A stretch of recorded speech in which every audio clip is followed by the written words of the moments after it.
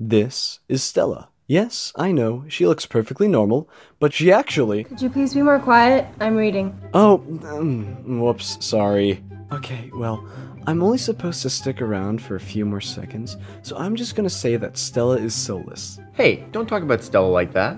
No, she's literally soulless. Like, she is currently lacking her soul. You should know that by now, Ezra. You're the voice inside her head. Being soulless is an interesting experience. I don't feel anything at all. Oh, I just thought you were a sociopath. You do realize you're not supposed to address me, right? I can't help it if I can hear you because I'm soulless. Besides, we smashed that rule to pieces about 5 seconds into the movie. Yeah, but whatever. Anyway, yeah, she was born without a soul. Don't ask me how that works. I don't know. Okay, I'm gonna skedaddle. See ya! Oh, what? That's gonna be Reed. This is his 3rd visit this week. Maybe he has a crush on you. Or maybe he's going to attempt to help me make friends again. Friends with benefits? Don't all friends have benefits, Ezra?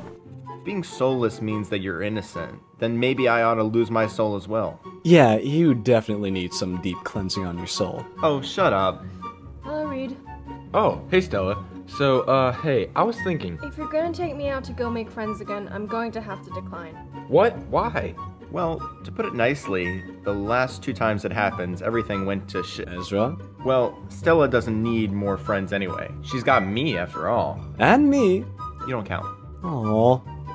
The previous times didn't go very well. Hello. Oh hey, is this your first time here? Yes. Oh, that's cool. Have you ever read Harry Potter? Yes. Really? Oh my gosh, that's my favorite series ever. 2 hours later. Man, I wish I could do it the way the SpongeBob narrator does it. He does it super well. And I cried so much when Luca died. So how did you like the series? It was nice. That's it? Hello. Oh, hey, are you Cinderella? No, why? Because I see that dress coming off at midnight. It's a skirt. Ooh, playing hard to get, huh? Well, I can definitely— Yeah, okay, we're leaving. Yeah, that wasn't great. But seriously, this time you'll have fun. I just invited some friends. Narrator, can you confirm that? I have the right to remain silent. Okay. Stella, what if one of his friends is a creep like the guy at the park? Seriously? Oh man, that's awesome. We're just gonna hang out at your house. Is that okay? Okay. Great. I'm just gonna go get him. Be back in a minute. Stella, we are going to establish a ground rule here. For the guests? That too. The rule is no being in any room alone with only one other person with the door shut. Okay. Okay, seriously, stop saying okay. You see that way too much. Alright. Okay, Stella. So you obviously know me. This here's Adrian, one of my best pals. Nice to meet you. Nice to meet you too, Stella. Reed's told me that you're, eccentric. But, you seem nice to me so far. Cool. See, you two are already getting along. And over here is... Hey, I'm Corin. You moved in a month ago, right? Actually, it was 3 weeks ago. Same difference. Anyway, nice to meet you. Same here. So, like, do your parents not live in the house with you? They work a lot. They're not gonna be mad if we come in, right? I mean, if they do get mad, it's kinda too late. You just entered Stella's house. They think I need to socialize, so probably not. And what's the best way to do that other than to go ghost hunting? Really, Reed? Really? I should have known. Sorry, Stella. Reed here believes that ghosts live in this house. 5 murders happened in this house. 5! There's no way that there isn't at least one spirit wandering around in here. Even though ghosts don't exist. I don't know. I mean, they might exist. Corin, don't encourage him! 5 murders happened in this house? That's the first I've heard of this. I haven't heard anything about it either. Though I suppose people do shoot me odd looks whenever I say where we live. Oh, yeah, good point. There's Nathaniel Harwood, 1872. Then there's Charity Langham in 1903. Ooh, and then there's Lilith Estone, around 1927.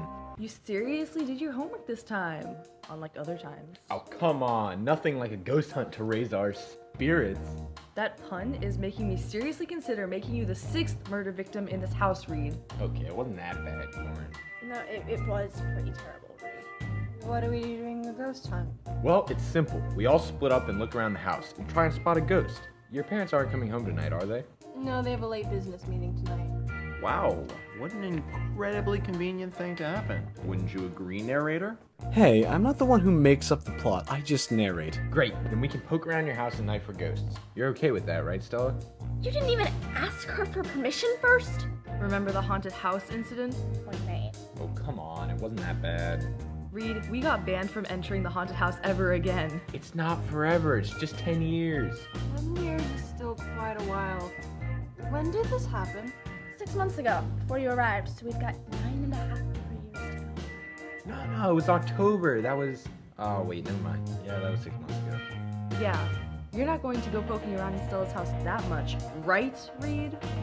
No, ma'am. That is a very good idea. Perhaps not tomorrow. $5 a lesson. It's friends. You have a point.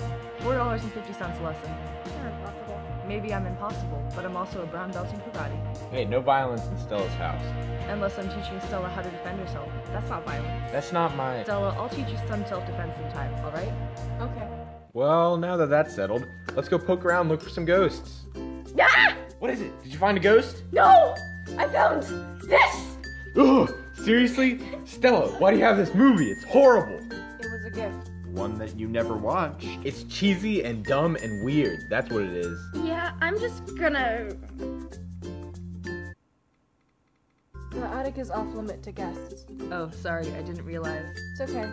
Stop saying okay, child. Shush, and let the story progress. Why is the attic off limits? Mom keeps soap operas up there. Well, looks like that was a bust. Well, it was kind of fun. Yeah, though I could have sworn I heard ukulele music playing from somewhere. See, narrator? I told you were playing that too loud. Okay, sheesh, I get it. Anyway, we should get going. Sorry to bother you, Stella. It wasn't a bother. Hey, that's good to hear. At least we accomplished one objective. Which was to make friends with Stella. Yell that louder, would you? I don't think that one guy in Tajikistan heard you. Holy shit! Corin? Shingles. That was what I was totally gonna say. Okay. Why were you guys staring at me? Well, it's just, you smiled. And Well, you've never smiled before. In 3 weeks of knowing you, you've not smiled once. really? Really. Oh, See ya, Stella. Call me when you want to get some self-defense tips. Hey, why do I get charged and she doesn't? Well, that went surprisingly well. yeah. Better than the previous 2 times. Did you hear that? Yeah. Yeah, I did. Why did I become corporeal right then? And why can't I touch these stupid DVDs now? Ezra, do you recognize her? I think... Good grief.